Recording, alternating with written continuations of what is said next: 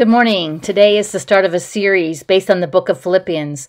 I would encourage you to read all of it sometime in the next few days. It's only 4 chapters, but they are good ones. It's the book of joy, and in these days we all need joy for sure. Happy is one thing, but it comes and goes. Joy sticks around like we do. Thank you for being here. Listen now to this song that will introduce our call to worship.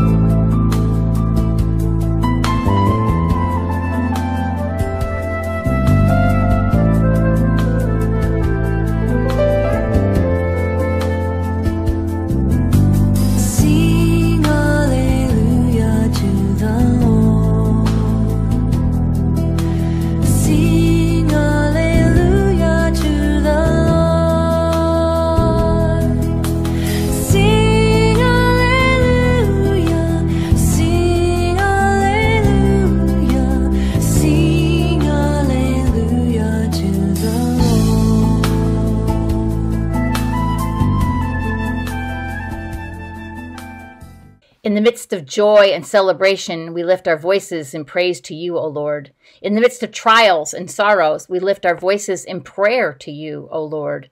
Throughout all our days, we call out to God. We rest confident in God's love for us as we sing.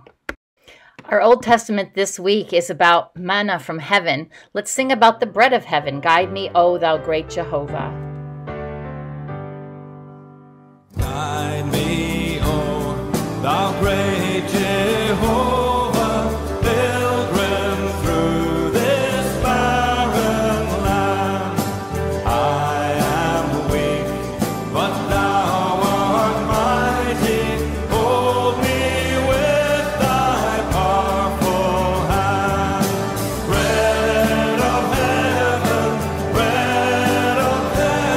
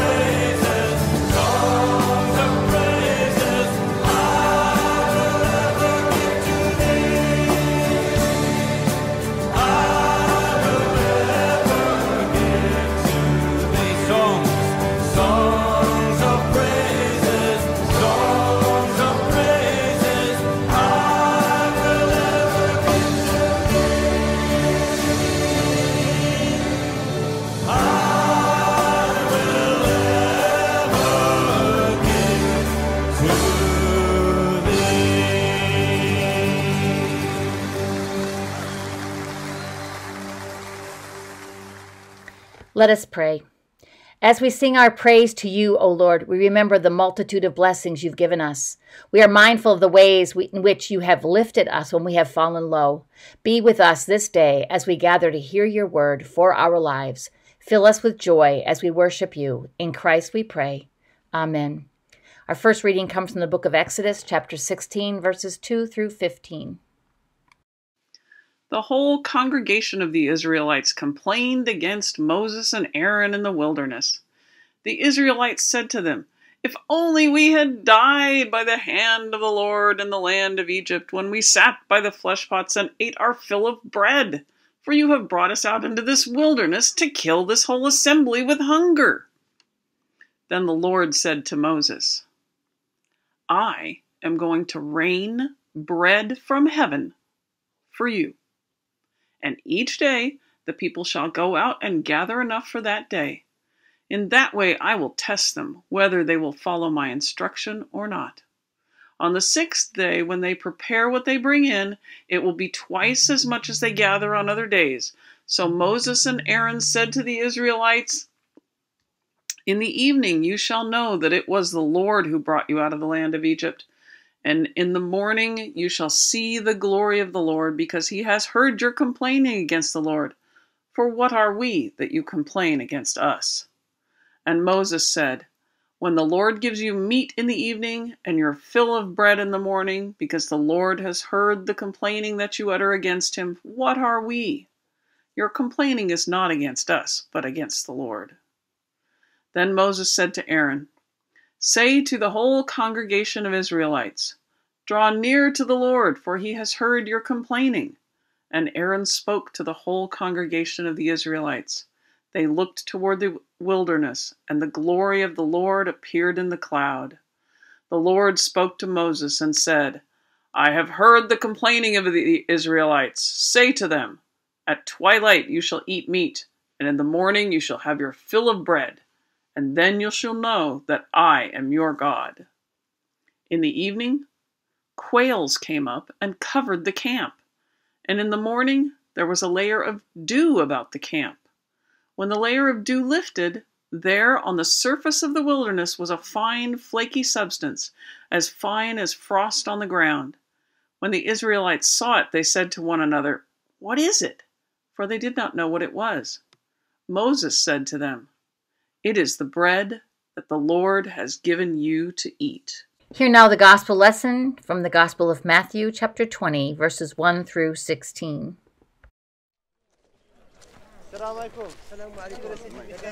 For the kingdom of heaven is like unto a man that is an householder, which went out early in the morning to hire labourers into his vineyard.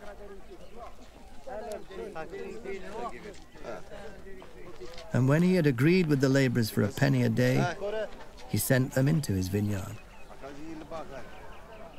And he went out about the 3rd hour, and saw others standing idle in the marketplace, and said unto them, "Go ye also into the vineyard, and whatsoever is right I will give you." And they went their way. Again he went out about the 6th and 9th hour, and did likewise.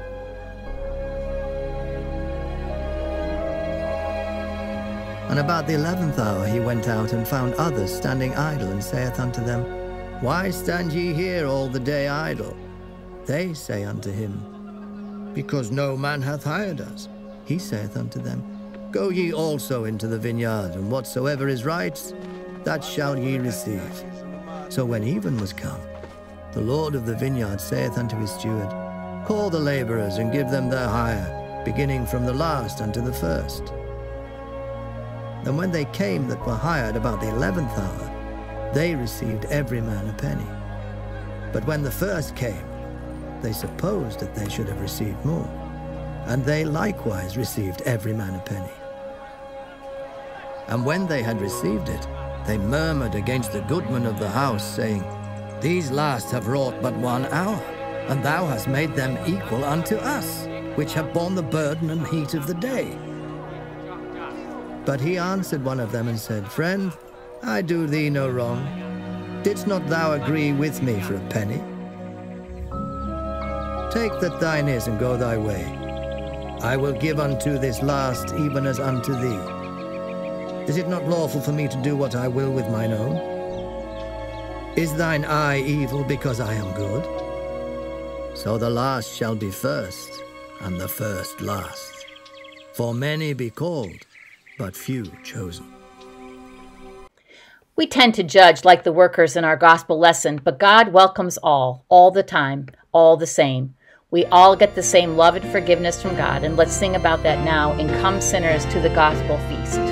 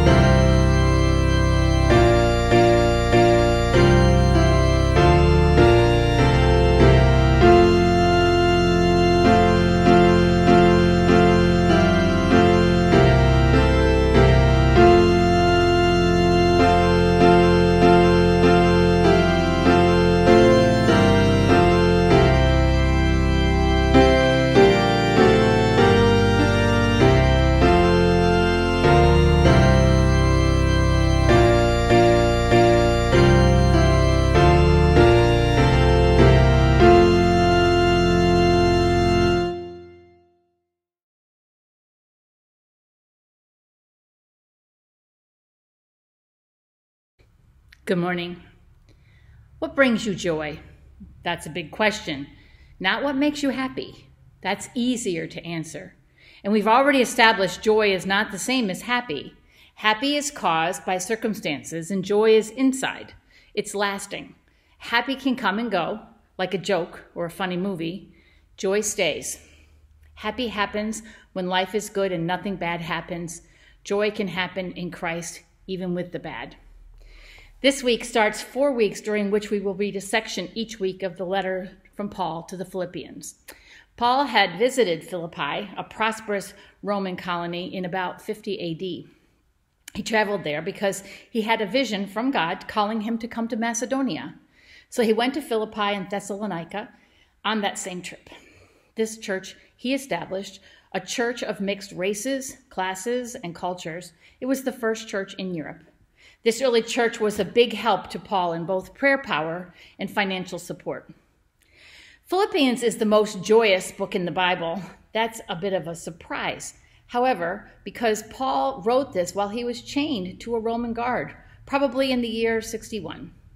Paul was suffering in several ways by the time he wrote this letter. The NIV Student Bible says many scholars believe Paul wrote Philippians in Rome just about the same time that Nero began feeding Christians to ravenous lions and burning them as torches to eliminate his banquets. Can you imagine? Can you imagine the horror of living in the same city as Nero and feeling enough joy in the Lord to say it, knowing you could be a lion food tomorrow or a human torch? So we have to ask, in such an environment, how could joy possibly thrive? Paul points to Jesus' death to show that God can take even the darkest moments in history and turn it into good. The cross and Jesus' triumph over death prove that nothing is powerful enough to stamp out the reason for joy in the Lord, as Paul says. So the key word in Philippians is the word joy, hence where I started this morning. Paul uses joy or rejoice 16 times in the 104 verses in the letter to Philippians. Paul has no real reason to feel joy. His circumstances surely don't allow him to live happy, but Paul speaks of joy. Joy in spite, joy because, joy even though. Oh, that all of us could feel that way, and frankly, I suspect some people do. Today, our epistle reading was Philippians 1, 21 through 30, and if you take time to read all of chapter 1 later today, you will see a few other things that are important for understanding the joy Paul talks about. He writes he is thankful for the believers in Philippi at verses 3 and 5. I thank my God every time I mention you in my prayers. I'm thankful for all of you every time I pray, and it's always a prayer full of joy. I'm glad because of the way you have been my partners in the ministry of the gospel from the time you first believed it until now. Paul's whole focus was to preach the gospel of Jesus. That should be our purpose as well. Remember how often I've said, preach the gospel at all times. If necessary, use words. So when we pray for others, we are like Paul. When we are taking part in the ministry of the gospel, we are living the way Jesus asked us to live. That should make us joyful. Another pivotal verse from chapter 1 is verse 9. This is my prayer, that your love might become even more and more rich with knowledge and all kinds of insight. Some versions say discernment. Paul is praying that the Philippians will continue to love each other and that the knowledge and discernment that they gain as they follow Christ fully will give them more and more love for each other. That should remind you of Paul's words in Romans, love your neighbor as yourself. Remember, Paul is in jail, chained to a jailer. What an awful job for the jailer, as well as an awful circumstance for Paul. But in the next part of the letter, Paul says that the prison guards have been listening to him as he talks about Jesus, and that some of them have been converted. Imagine hearing Paul and Timothy, who's also with him, according to the start of the letter to the Philippians, singing and praying and praising God all the while they're chained up.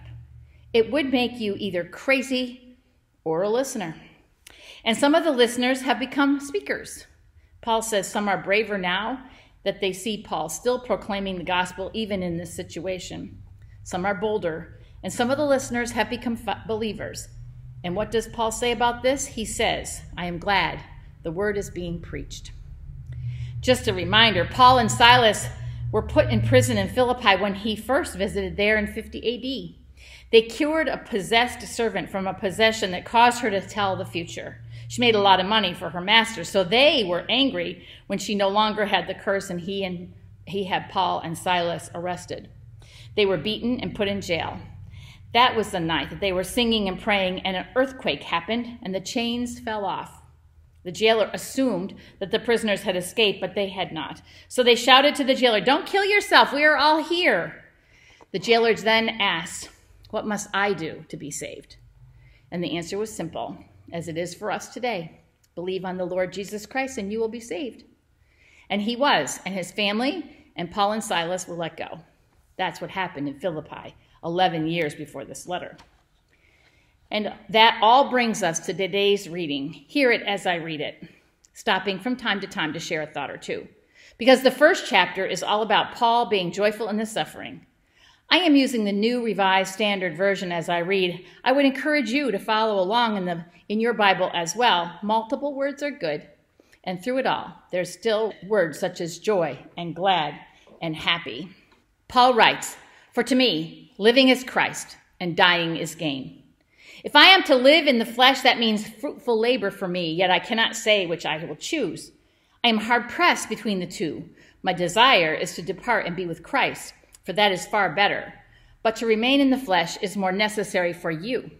Since I am convinced of this, I know that I will remain and continue with all of you for your progress and joy in faith, so that by my presence again with you, your boast might abound in Christ Jesus because of me." Paul says, if I die, I will be with Christ. If I stay, I continue to help you. It's a hard choice, he says. And in the writing of it, he is convinced it's better to stick around and keep encouraging the early Christians to progress in faith, because there is joy in that faith. And if he stays alive, people who grow in faith can tell others how their faith has grown along with their belief in the gospel. Paul wanted to continue his ministry among the Philippians, and the focus would be to advance their spiritual growth and deepen their joy in the Christian faith. That's good focus for us all. We believers should not be static in our faith either. We need to grow in understanding of all kinds of spiritual truths. This will increase our joy as we enter more fully into the understanding of the privileges that a life in Christ has for us, no matter our circumstances in life. Remember, Paul is writing these words as he's chained to a jailer. Poor both of them. Hear verses 25 and 26 again, this time from the New King James Version. And being confident of this, I know that I shall remain and continue with you all for your progress and your joy in faith, that your rejoicing for me may be more abundant in Jesus Christ by my coming to you again. This version has the line that believers will be able to rejoice for Paul despite his suffering. There will be joy in their own faith, but also rejoicing that Paul can continue his faith and will eventually be back to worship with him. Many of us find joy in the Christian faith and practices of others. We love to worship together. We love to hear hymns sung with gusto. We love to know that other believers are praying for the ones we love and are praying for. There is joy in praying together, especially when we are praying for someone who is struggling, or as Paul is likely to say, suffering. There is joy for us when we can pray joy for the suffering, despite the suffering. Joy in the suffering. Next verse is 27-28. Only live your life in a manner worthy of the gospel of Christ, so that whether I come and see you or am absent and hear about you, I will know that you are standing firm in your faith, one spirit, striving side by side with one mind for the faith of the gospel, and in no way frightened by those opposing you. For them, this is evidence of their destruction, but of your salvation, and this is God's doing. I like those verses. Paul is saying, live your life in a manner worthy of your name as Christian. Live like Christ. Then it won't matter if Paul gets there or not. These people will still all be unified in the way they are living, trying to work together side by side to share the gospel in word and deed, not afraid of the opposition. And for sure, there was plenty of opposition. God is in this, Paul says. Your unity will prevail over the opposition, so stick to it. It wasn't just Romans against Paul in the gospel. We must never forget that the Pharisees, those law-abiding religious fanatics, were also against Jesus. They did not want the Christians to lead the way to forgiveness and righteousness. They still believed one only got there by doing religion the Pharisee way. They could not accept that Jesus was the Messiah, and that belief in him would be the way to heaven. Nope. They believed there were 613 laws. Follow them to get to heaven. It's not possible, and it's joy-killing for sure. And now the last verses, 29 and 30. For to you it has been granted on behalf of Christ, not only to believe in him, but also to suffer for his sake, having the same conflict which you saw in me and now here is in me. No one likes to suffer.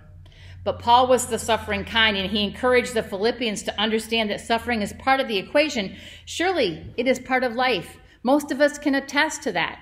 We've all endured times of suffering. James reminded us that the testing of our faith produces patience. He went on to say that we must let patience have its perfect work, that we may become perfect and complete, lacking nothing. We become more whole when we weather the storms of life. We know what we are made of when times are hard. Peter wrote the very similar thing in his first letter. In all this you greatly rejoice, though now for a little while you may have to suffer grief in all kinds of trials. These have come so that the proven genuineness of your faith, of greater worth than gold, which perishes even though refined by fire, may result in praise, glory, and honor when Jesus Christ is revealed. Paul, James, and Peter all remind us of this. In this life we will have trouble. Jesus said that as well, but Jesus went on to say, but I have overcome the world. We too will overcome the world if we remain faithful in the hard times, seeking the joy of the Lord to be our strength. Joy of the Lord, joy in the Lord. That's the point for today. It's been the point for centuries. Cyprian, the bishop of Carthage, wrote this in the 3rd century as he was anticipating his death. It's a bad world, an incredibly bad world. But I have discovered in the midst of it a quiet and holy people who have learned a great secret. They have found a joy which is 1,000 times better than any pleasure of our sinful life. They are despised and persecuted, but they care not. They are masters of their souls. They have overcome the world. These people are the Christians, and I am one of them. And so are you. You are one of them. Rejoice. Find joy in life, even in the suffering. Let us pray. Father in heaven and Jesus, our Savior, Father, you sent Jesus so we would know how to live. Jesus, you showed us the way to the Father, and life wasn't easy for you. You suffered for us. We can never fully understand that, but knowing you gives us joy. We rejoice in you and your love. Help us to never lose that, even when suffering comes our way. We ask this in your name, Jesus. Amen. Let us pray. Lord, your blessings abound in our lives, and we lift our voices in gratitude for these lovely gifts from you. We're joyful in the many ways you've blessed us. It's without merit that we have so many joys in our lives, but we lift our grateful hearts now and thank you with joyful voices. We also lift our voices as our hearts cry out our concerns for those who are ill, who mourn, who feel lost. We offer to you our concerns. Lord, hear our prayers for these named ones and for those unknown to us, still suffering. So often, Lord, our joys and concerns are intermingled in our lives. We pray for families who are grieving, even as we know their loved one is safe in your arms. We pray for people who are struggling with illness. All the while, we're thankful for the care of medical folks and loved ones. We are thankful and joyful for the life of Jesus. We also know he was born to die for us. Let us never forget that, and forgive us when we wallow in sorrow and struggle, and when then fail to live into the joy you promise. Lord, you have heard our cries and our shouts of joy. Make your presence known to us again through the love and forgiveness of others as we have loved and forgiven them. Those very words are part of the prayer you, Jesus, taught us to pray. Our Father, who art in heaven, hallowed be thy name. Thy kingdom come, thy will be done, on earth as it is in heaven. Give us this day our daily bread, and forgive us our trespasses as we forgive those who trespass against us. And lead us not into temptation, but deliver us from evil. For thine is the kingdom, the power, and the glory forever. Amen. Our final hymn this morning is Sing a New Song to the Lord.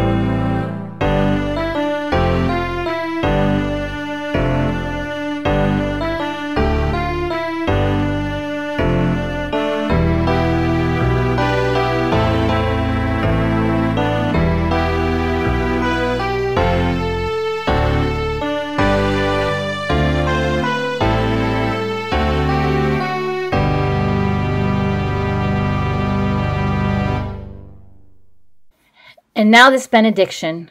Go forth into God's world as God's own children. Let the love of Christ be reflected in your life and your deeds. Be like the early church in Philippi. Preach the good news of Christ crucified for each of us. Go with joy as a blessed child of God. Amid the struggles of life, live joyfully. Amen.